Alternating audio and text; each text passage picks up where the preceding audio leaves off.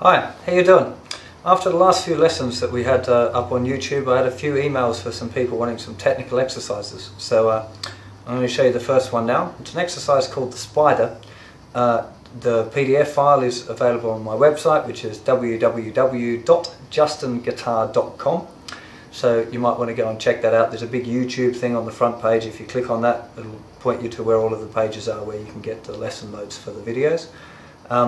So the exercise kind of goes like this. It's really a right hand alternate picking or cross picking, because it's about changing strings exercise. Sounds like this.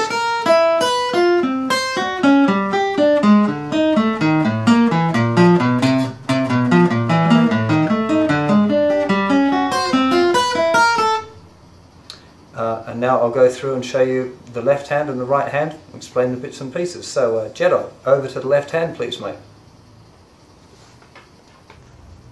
Okay, so here we are at the left hand. Now the easiest way to think of this is like there's three invisible strings off the bottom of the guitar neck.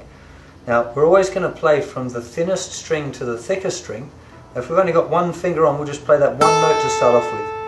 Now if we move all of our fingers diagonally over, so now just these two are on our invisible strings, we've got this note here on the 6th fret and this one on the 5th fret. So we play that one first, then the heading down, getting thicker strings. Then we move them over again, and we play third finger, second finger, first finger, all on different strings. Then little finger comes over, so again they've moved all over.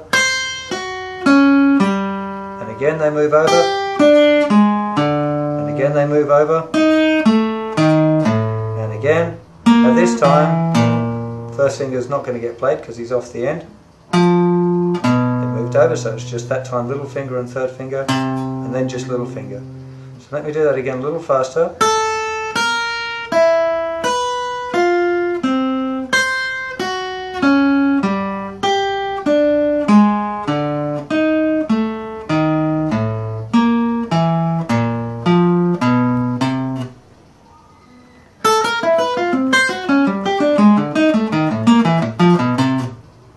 Okay, now when we come back the other way, which is example 2 if you've got the PDF file from the website, we start with little finger, and this time we go thickest string to thinnest string each time. So started with little finger with the imaginary rest off the guitar neck, then we're going to do third finger, little finger, and again move it over, second finger, third finger, fourth finger, first, second, third, fourth each time.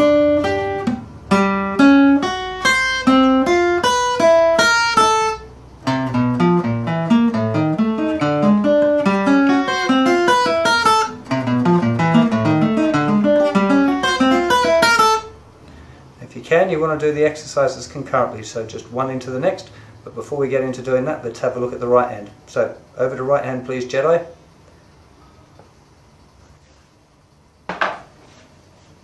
Okay, so here we are looking now at the spider exercise for the right hand picking.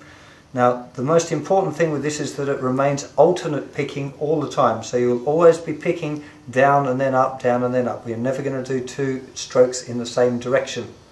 So we'd start off with a down, up, down, up, down, up, down, up, down, up, down, up, down, up. So we're finishing with an upstroke there. Make sure that you get that consistent.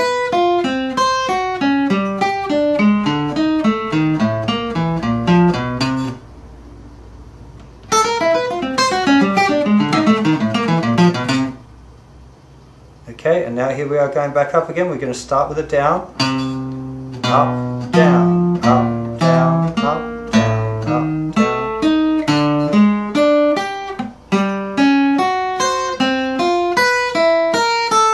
And you try not to miss the strings like I just did, but anyway.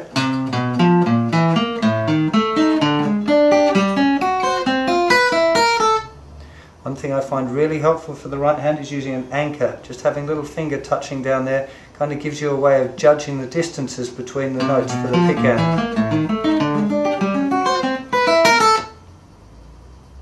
So, I hope you've got all of that stuff down.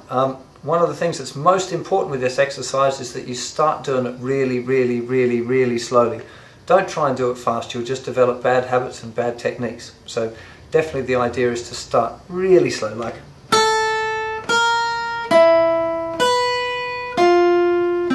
or slower.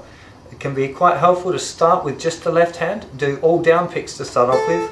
Just get used to what the left hand has to do first. Once you've got that a bit automated, then you can start thinking about the right hand and applying all of that alternate picking. Yeah, but the key is to do it slow. It goes for pretty much everything, but particularly with this exercise. After you've done the exercises, the first two that I've just shown you, you'll probably find that there's another two on the page. The two we've done have got the kind of the diagonal, if you like, going this way. There's another two on the same page which has the diagonal going that way. So you get this,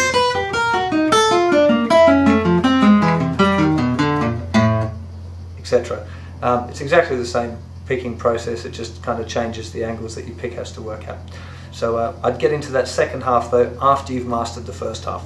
So I hope that helps with your cross alternate picking, and I'll see you for some more soon. Take care.